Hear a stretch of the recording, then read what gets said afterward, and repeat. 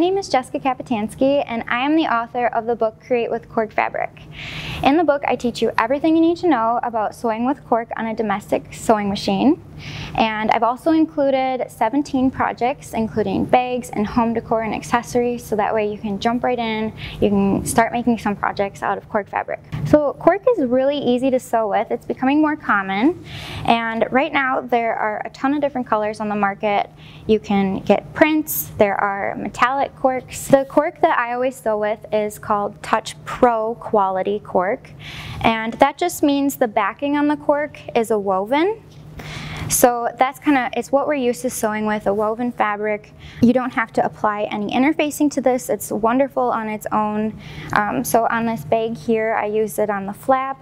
I made a tassel out of the cork, and I just finished off the raw edges by having my lining fabric on the other side. You can use it to make handles and pockets on bags. It's great for just doing simple little accents like that. So when you're setting up your machine to work with cork, you can use a universal needle. You could also try using a microtex needle if you would like. Most of the cork you can just use your standard sewing foot on your machine, but if you're finding that it's sticking a little bit, then you can switch over to a Teflon foot. So once you have it in your project, you can just wipe it clean. It's very low maintenance and easy to use.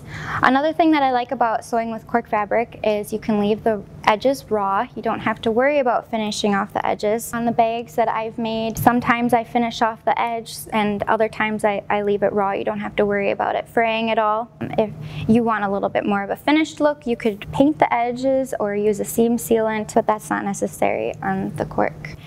The cork is as thin as tissue paper, and it is adhered to the fabric backing. So either way that you put it, you don't have to worry about which direction your cork is facing. If you like this video, be sure to give it a thumbs up and check out my book, Create with Cork Fabric, at your local quilt shop.